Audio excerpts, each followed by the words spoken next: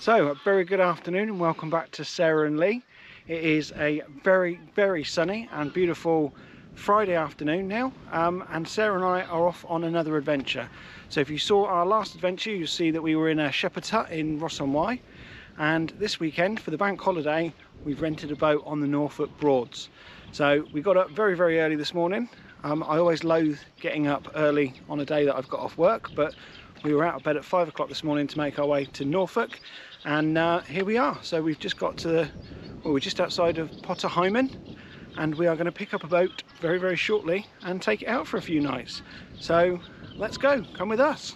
So here we are, we've picked up our boat, and very nice at the boatyard. We had a very thorough induction, and a couple of minutes up the river with Jeff, who showed us what it was all about. And we've been underway now for about an hour or so. First challenge was Potter Heigham Bridge. So if you're familiar with the Broads, you'll know how low that bridge is. The good thing is the boatyard let you go off, and then you come alongside just before the bridge and they take you through. And boy am I glad they did, because that bridge is low. This is a pretty small boat, and I'm not kidding, there were inches to spare. So I can put that footage in actually. Yeah, we'll pop that in so you can see really, I mean, it is proper low. Not something for me to try.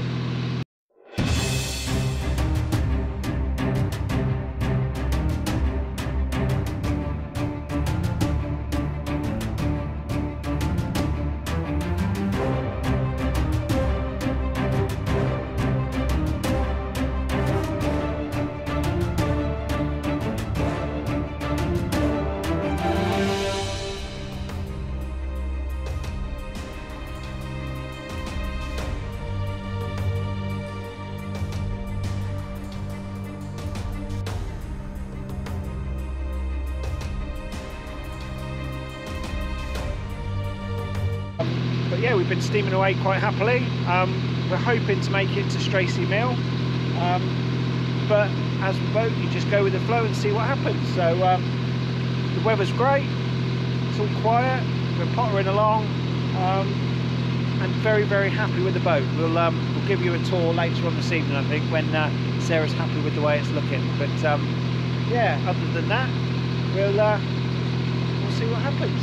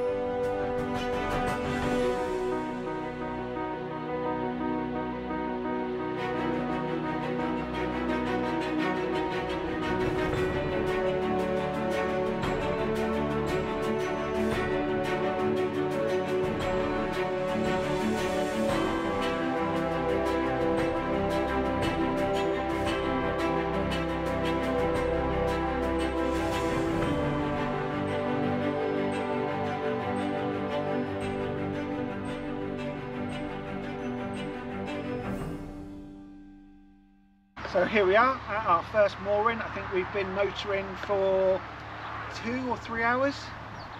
So we're at Stracy Mill now, which is somewhere we've stayed before, and this is a £6 a night mooring, but it's absolutely lovely, and it looks like we're going to be the only boat here unless someone else turns up. So yeah, we're going to take a quick wander, put the boat ready for the night, and then get some dinner, I think.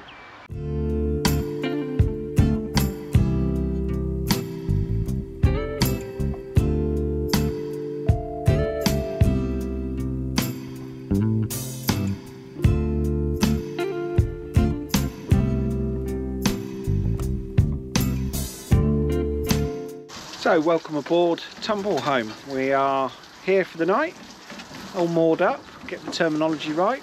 I was about to say pitched up, but moored up is the nautical term, I think, and it's a beautiful evening. You might be able to hear the frying pan that's going mental in the kitchen, so let's see what the chef's cooking in the galley, shall we? What's cooking, chef? I'm burning some burgers because it's a non-stick pan. Non-stick pan? Yeah, so I'm proper burning the burgers.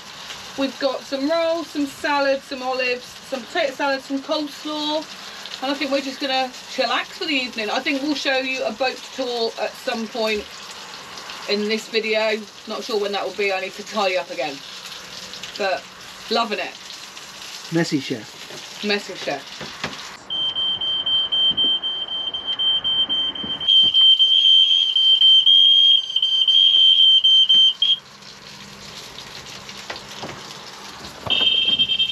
Okay, we'll show you around the boat. So this is it. This is Tumblehome. As you see, the windscreens are back on and the canopy is up. It was getting a bit chilly, so we're just getting it ready for the evening. You can see there, she's all moored up. Have to keep our lines a little bit slack here to allow for the tide to come up and down.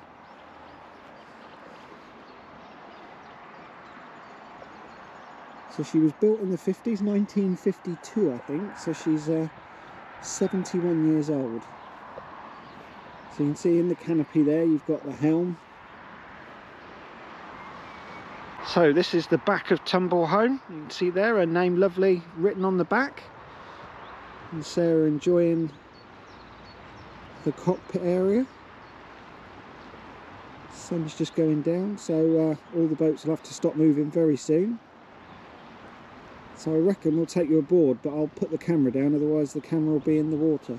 So welcome aboard. We are on board Tumblehome now. I've managed to safely climb aboard, and because the canopy is up, the entranceway is on the stern, the rear of the boat. So you can see there, it can be a bit tricky just climbing out. Interesting getting the dogs in and out when it's like that, but we manage it all right. So this is the steering position, so self-explanatory, just a simple steering wheel and throttle, forward and reverse, and that's about as difficult as it gets.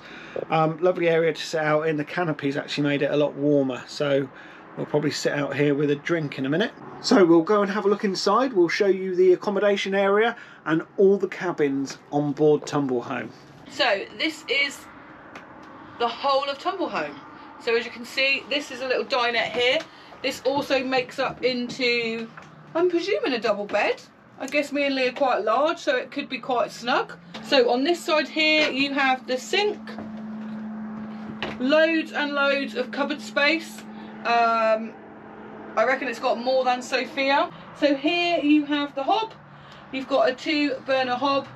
Then you've got a little grill and a little oven. A really lovely sized fridge. It's really, really spacious. Not much more to say. There's a TV, we probably won't watch it. And it's just very original. You've got some beautiful lighting. These lovely wood beams are just absolutely beautiful. What's through this magical door? So this is the bathroom. I don't think me and Lee can both come in at the same time. It's actually really big. It's bigger than Sophia's bathroom. Do you want to go in on your own and have a little look around? Probably makes more sense. Yeah, they do call it a heads on a boat though. A what? The heads. Welcome to the heads. So this is the bathroom, or the heads, as I think they call it on the waterways. So yeah, let me show you around. This contraption is called the toilet. So pumps out, tank on board, but I don't get the job of emptying that, thank goodness. That's the sink, fairly standard. And on the side is the shower control. And the shower is just here underneath the sink, and it's trigger controlled. So it's not very glamorous. And then the shower pan is just that hole in the floor. So showering will be interesting.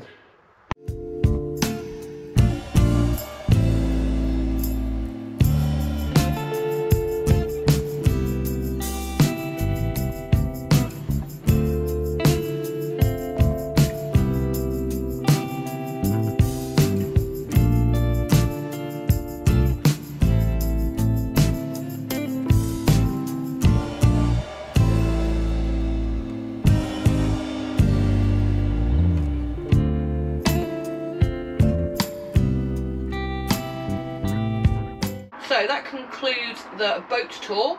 I think we're going to sit out here with a nice G&T. Lee will probably have rum, and try and fit into the world's tiniest bed. We will pick up with you guys in the morning.